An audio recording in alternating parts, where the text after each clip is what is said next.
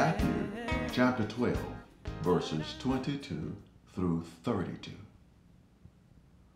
Then a demon-oppressed man who was blind and mute was brought to him, and he healed him, so that the man spoke and saw. And all the people were amazed and said, "Can this be the son of David?"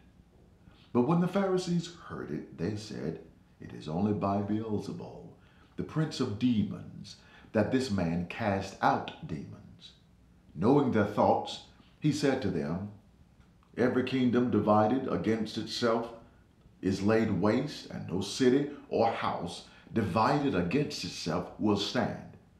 And if Satan casts out Satan, he is divided against himself. How then will his kingdom stand?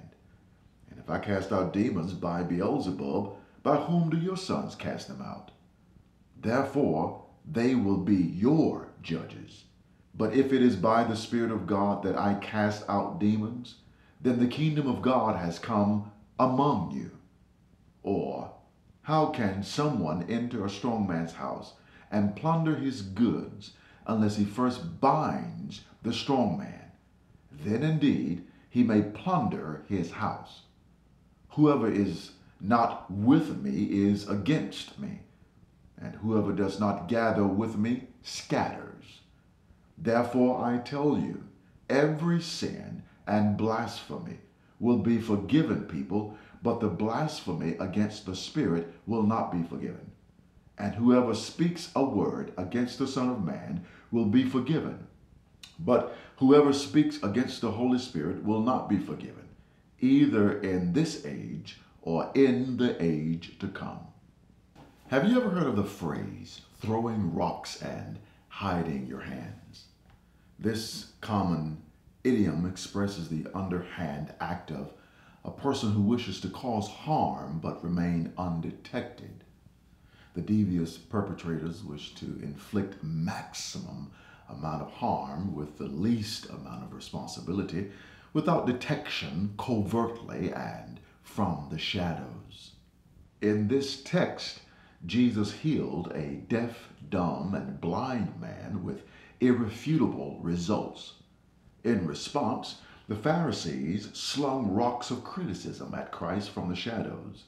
They stood outside the residence where Jesus rested and sowed lies in the crowd about Jesus. They never questioned whether or not Jesus actually performed a miracle, but conjectured that he performed the miracles by the power of Satan. In fact, they use an old term called Beelzebul, which in their language meant Lord of the Flies or Lord of Dung. Oppressed. This is how Matthew described the demon-possessed man in verse 22. An apt word when describing the condition of a human under the devastating damages of a demented demon. His physical prowess screams silently from beneath the weight of demonic oppression. Silent, shadowy eyes, silent mouth, soundless ears. The fragile, fragmented frame of a man quivering quietly until heaven hears. Jesus mercifully healed this dumb, deaf, and blind man instantaneous with irrefutable results. The crowd responded in amazement, overshadowed by ambivalence.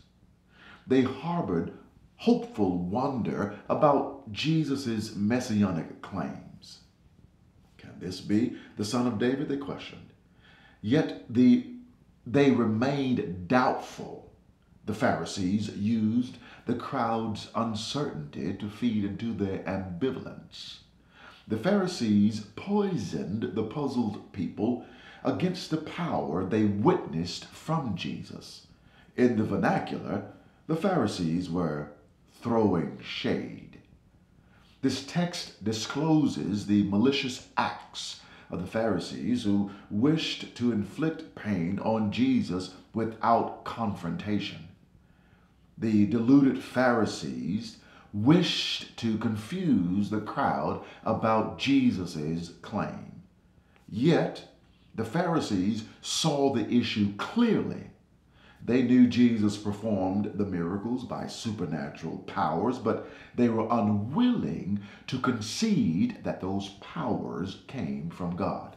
So, from the secrecy and safety of the shadows, they sowed insults. From outside the house, in the shadows, they sowed doubt. Nevertheless, their premise proved flawed. The problem wasn't in their trajectory nor in their aim. Their mistake? Throwing pebbles at Kilimanjaro. They threw rocks at the rock. Though outside the earshot of Jesus, they were not outside the earshot and omniscience of Christ. Jesus knew their thoughts, verse 25. And as expected, Jesus' logic proved rock solid. Jesus refuted their crazy logic and criticism with an impenetrable boulder of truth.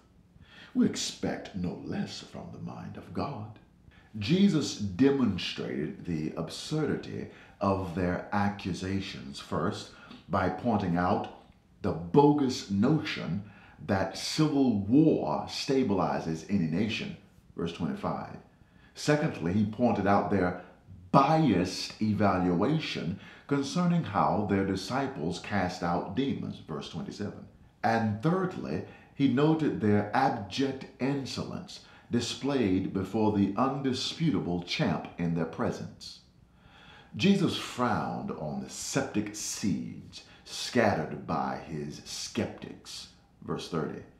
Their rejection of God's power in their presence proved unforgivable, verse 32.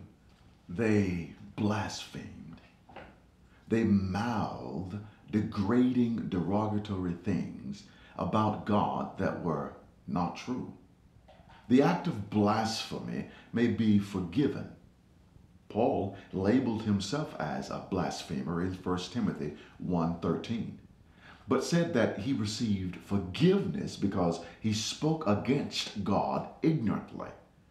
Even Christians blaspheme when they say untrue things about the person and character of God.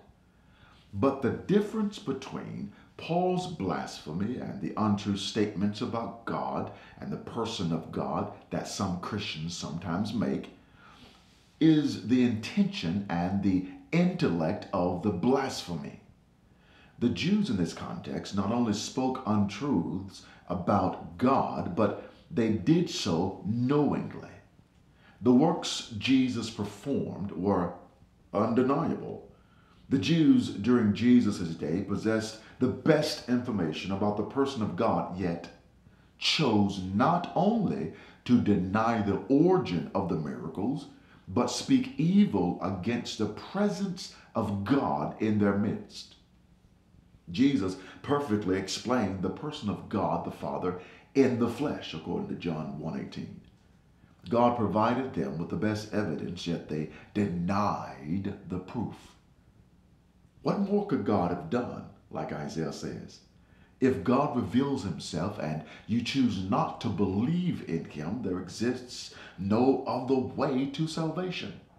This is the essence of the tragedy of what happens when you blaspheme God's power. No other power in the universe exists by which a man can be made right with God. Jesus' enemies were so deluded that they had rather take attention away from Jesus, the delivered man, and bring attention to Satan rather than point to the brilliance of the compassion on display. Their delusion determined that the devil deserved more attention than the delivered, demonized man and the divine champ in their presence. They threw rocks, but their hands were visible to Jesus. Omniscience knows all. Jesus rolled out his rock-solid logic. In fact, as further irrefutable proof he would later roll out from under another rock. But that's a story for another day. Live well, hope well.